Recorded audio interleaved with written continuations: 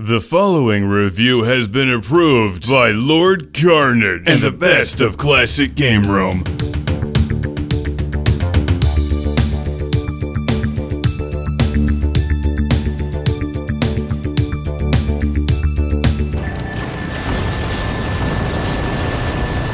It's Gigawing Generations for the PlayStation 2. The Gigawing series has consistently been one of my favorite vertical scrolling spaceship style shooter series out there. I played and reviewed the first two games for the Sega Dreamcast. They're incredible.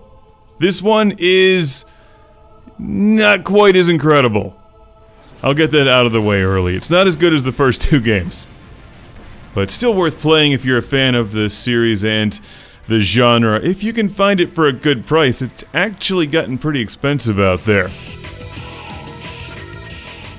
I'm playing the Japanese version of the game on my Japanese PlayStation 2. We've got 4 spaceships to choose from, each with different speeds and shot patterns. I think this was released in Europe, although I'm not entirely sure. I don't believe it came to the US.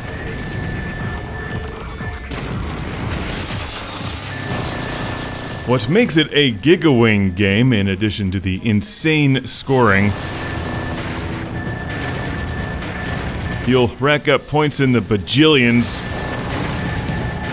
which isn't even a real number. You charge up your ship and bounce the enemy shots back into their face, dropping medals and scoring huge points into the bajillions.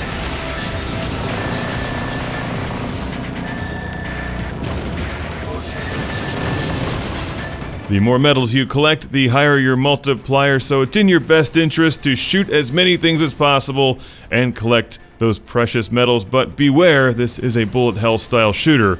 The screen quickly fills with bullets that are all trying to kill you. Which is why charging up your ship is so handy, because that makes you temporarily invincible. And that means you can just charge into enemies, pound them with lasers, and collect those delicious gold medals afterwards.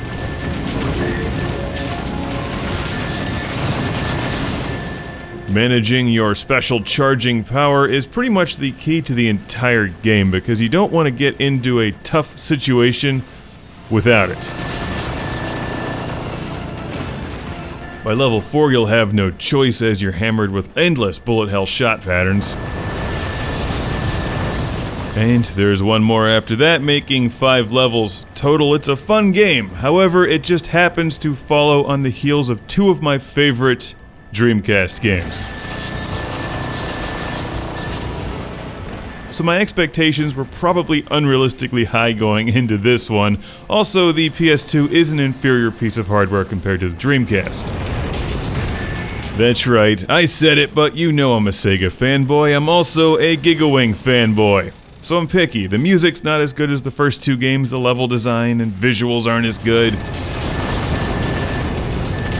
This is like ordering pizza from that place down the street that's not quite as good as your favorite pizza shop, but you're trying something different and it shows up and they forgot the pepperoni. It's a little greasier than you like it to be, but it's still pizza and you're hungry.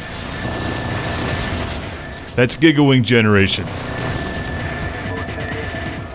I didn't get a chance to mess around with it, but you can play 2 players simultaneously with a friend on screen at the same time, and there's a tag team mode. You can also adjust all of the difficulty and player stock settings, and the 4 ships really mix up the gameplay in the different ways that you can enjoy Gigawing Generations. So don't take my critical comments here as saying this is a bad game and you shouldn't buy it, but make it the last of the 3 Gigawing games that you buy. After you waste the end boss at the end of each level, that's when you score the really big bonus points. Obviously, the game saves your high score, and frankly, I've had a great time with Gigawing Generations. I don't regret buying it at all. And if you're a fan of the Gigawing series, I think you'll like this one, but you'll probably feel the same way that I do. There's just something missing here, in addition to the fact that it's not on the Dreamcast.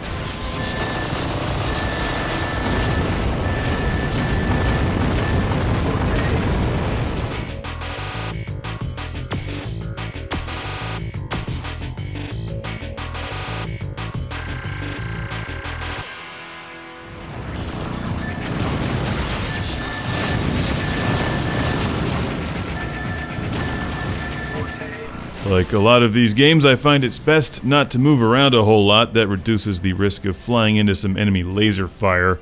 Also, if your eyes are tired, it's tough to tell the difference between the medals that you're supposed to collect and the enemy shots that you're most definitely not. It's Gigawing Generations. When do we get another one? Get this series back on the Dreamcast.